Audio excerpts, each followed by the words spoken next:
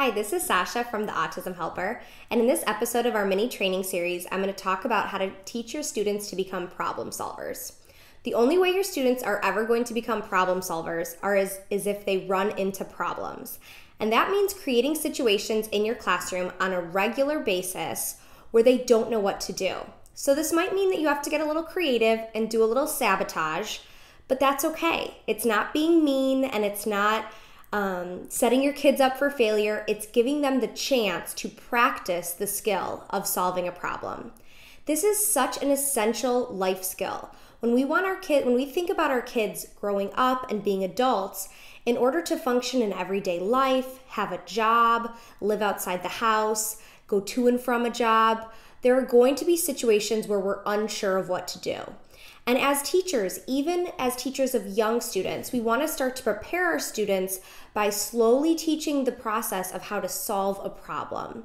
So if we think about the end goals we have for our kids, whenever I ask teachers, where do you see your kids, students in the future, in 20 years, in 10 years, what's that kind of global goal? What I hear all the time is independence, independence, independence.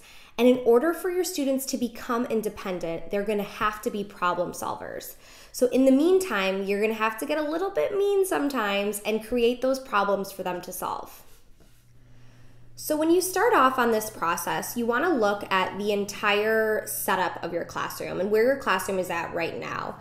How well your staff's working together, what level of behavior problems there are overall, what the needs of your students are before deciding to jump in. You don't want to have all of these behavior problems and staff challenges and then be like, hey, we're going to implement a bunch of planned problems, because that's kind of going to be a recipe for disaster. Look for areas of your classroom and specific students that are having a lot of success. And I'm not saying that in a mean way, like, oh, they're doing really great, let's trip them up. But look for students that are doing really great and are ready for the next challenge. That's what you want to think of this as. Students that are ready for the next challenge, or parts of your day that you're ready to up the ante with, or staff members that are really doing really well and understanding a lot of the processes you're teaching them and are kind of ready to help you take on this endeavor. So kind of look at the needs of your class and what areas you can kind of instigate some of these communication opportunities. Problem solving is really all about communication, and we want to teach our students to communicate and advocate for themselves when solving a problem. So you want to start off by contriving some small problems, because these are things that you can orchestrate and you can make sure that your student can handle. These can be small problems first, and they should be small to start with. So things like giving a juice box without a straw, or a set of paint without a paintbrush. Giving missing items are a great way to encourage communication and really motivate communication in that moment, and not always have a student waiting for someone to give them something. So they're, advocating for themselves that something is missing. Missing items are a great way to do that.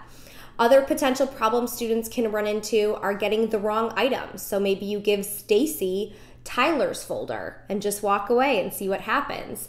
Giving non-preferred items, or forgetting items on the schedule, or forgetting what day it is, if there's gym today or music today. Let your students correct you, because in life, sometimes that happens. People make mistakes or make errors, and you have to learn the skill to politely correct them without causing a big issue. So look at your day and look at kind of typical situations that you can just tweak a little bit to give your students the chance to run into that problem. And this isn't something that's one and done. This isn't something that should be just done once a month or once a quarter.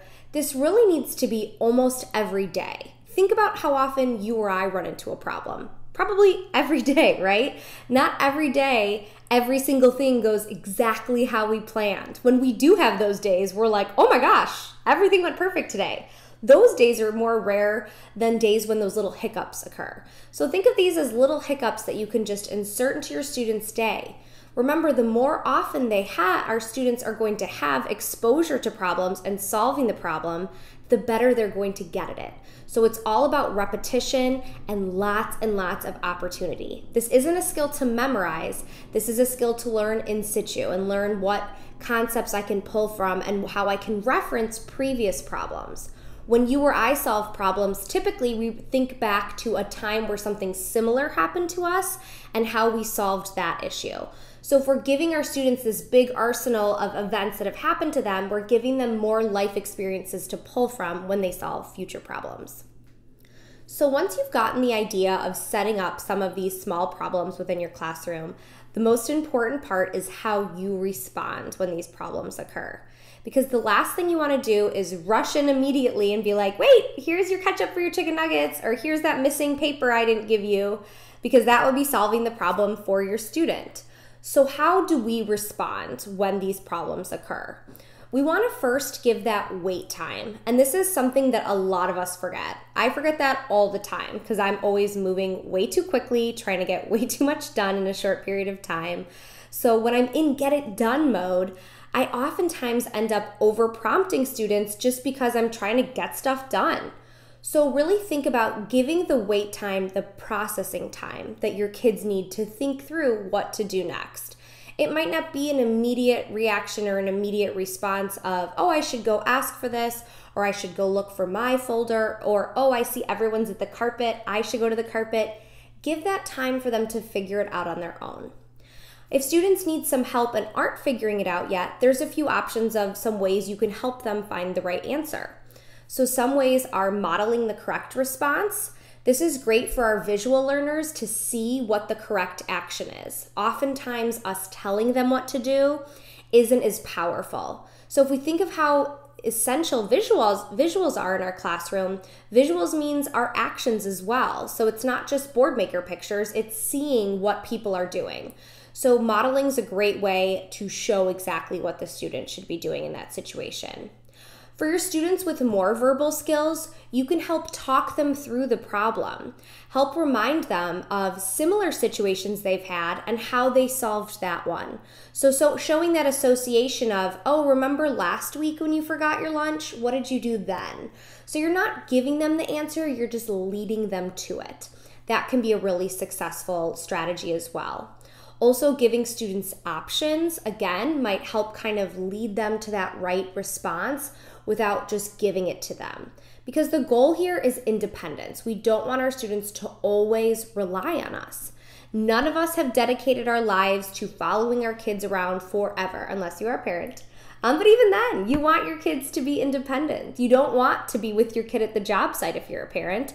And as teachers, at some point, your kids are going to go to another classroom, another school, and we want these skills to generalize and to maintain. So we want our kids to be able to figure stuff out on our own without us being there. One important thing to remember when looking at this whole process of setting up problems and helping our kids walk through these problems is you want to make sure to get your whole staff on board. This is absolutely never going to work if you are the only one trying to do this because first of all, your staff will think you're crazy and kind of mean. And second of all, your staff will be inadvertently jumping in and helping solve these problems because they're just trying to help and they don't know that there's a method to the madness and you've been doing this on purpose. So sit down with your staff and really explain the reasoning behind this. For some staff members, they might be immediately on board and be like, this is great. I'm all about this. Other staff members might need a little bit more convincing and kind of seeing that big picture purpose. Some staff members are so hardworking that they accidentally overprompt a lot. Just like the example I gave with teachers, our staff do that too. They're just kind of worker bees and doing stuff all the time. So those staff members especially, you want to really help and encourage to give that wait time and explain the process and the goal here. The goal is not for the adult to hang up all the coats, it's for the students to hang up the coats. And if someone's coat is on Johnny's hook, he's got to figure it out on his own, where to put his coat or what to do with the coat on his hook. We're not going to be following him around for the rest of his life, making sure there's no coats on Johnny's hook. So give a lot of these examples and explain that long-term goal. For our younger kids, that's harder to see because we think of these, 4, 5, 6-year-olds who are really cute and it can come off sometimes as being mean. Well, I just want to help Johnny find the right spot for his coat. I feel bad for him. But explain that, yeah, Johnny's really cute as a 4-year-old, but Not knowing where to put your coat because someone else's coat is on there at 24 isn't so cute. We want Johnny to have these skills on his own. So really take the time and engage your staff in a meaningful discussion about this, because if you don't have them on board, this really isn't going to work. Once you get them on board, have them be involved in this process too. So you aren't the only one setting up these little hiccups throughout the day. They are as well. And teach them the methods for talking students through the problems and how to prompt appropriately in these situations. So I really want your mantra to be, if I want to teach problem-solving skills, my kids have to run into problems.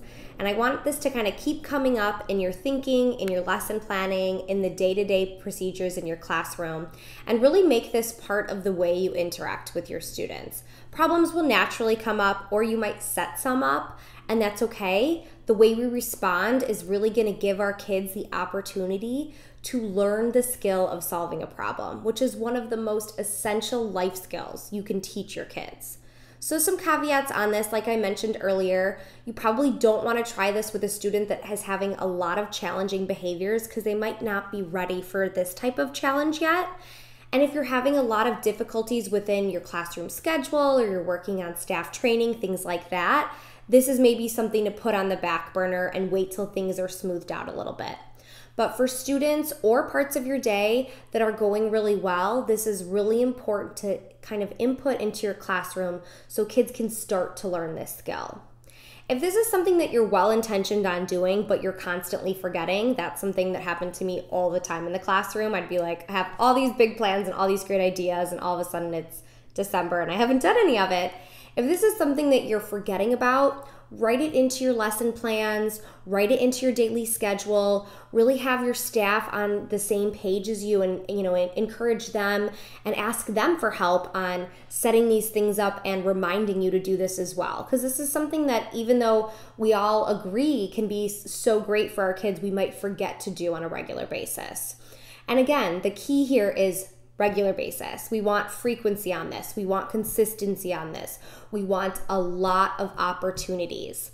And when our kids do engage in appropriate problem-solving skills, we need loads and loads and loads and loads of reinforcement. We want to have a party and get so excited and provide genuine praise and preferred items for our students when they engage in this skill, because the skill of solving a problem can be hard. So we want to make sure we're matching that reinforcer with the challengingness of that skill. So really make sure to think about that also. And over time, increase the complexity of these small changes. Make them bigger. Make them things that are a little more complex. Pull back your prompting over time so our students can get kind of better and better at this skill. Start to give those little hiccups or small problems in the playground, in the cafeteria, outside of the classroom where things are a little more unsure and there's more going on. So overall, the goal is teaching our kids to be problem solvers, which means they're gonna have to run into problems. I'm sounding like a broken record, but that's okay. So I hope you enjoyed this episode of our mini video training series. We've done 4 of these so far, so if you haven't checked out the other ones, be sure to check out our YouTube channel and see all the other episodes. Be sure to follow us on our newsletter or on Facebook for when the new videos come out. We're doing one a month, so I hope you'll join us each month to view our new videos.